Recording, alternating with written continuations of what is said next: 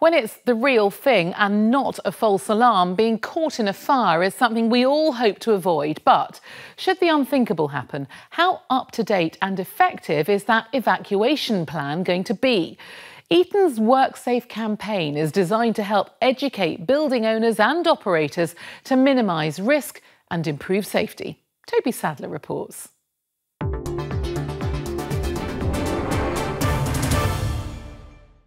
An office is one of the safest places to work. But what if that office is more than 50 floors up? What if there's a fire or a terrorist attack? Safety is then only relative to how easy it is to escape. Eaton is a specialist at making that as straightforward as possible in all types of commercial and industrial buildings.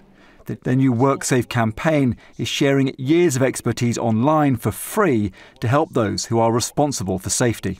So you can see we cover a wide range of aspects from fire safety, security, emergency lighting, notification systems, and a fairly large section on compliance, what things should they be thinking about and considering. So what we want is people to understand the wide range of risk scenarios that they need to consider and plan for, and recognise that also over time those risks can change. So building a risk assessment is not a one-time event. If there's a significant change of use in the building, or there's different people using the building, then the risk assessment should be revisited.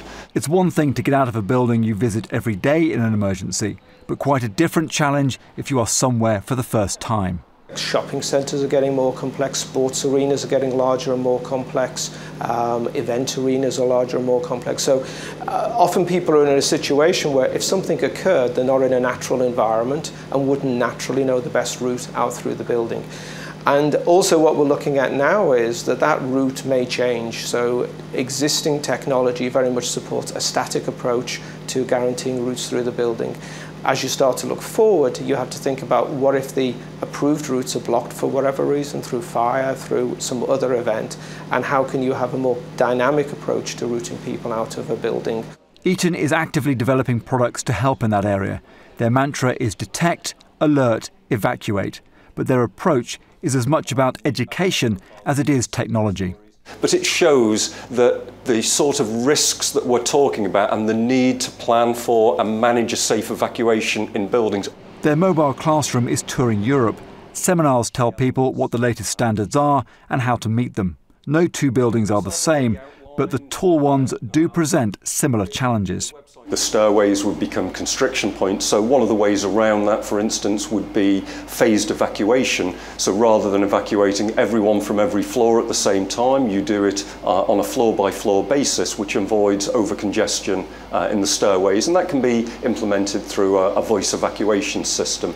Another specific issue around tall buildings, again, would relate back to perhaps people with mobility impairments, that you need to put in place either carry-down procedures or create safe refuge areas with communication points. Eaton has a range of equipment to help in high-risk scenarios. For example, visual alarm devices for the hearing impaired or noisy environments, voice alarms to give clearer instruction on evacuation, brighter emergency lighting for those with sight problems.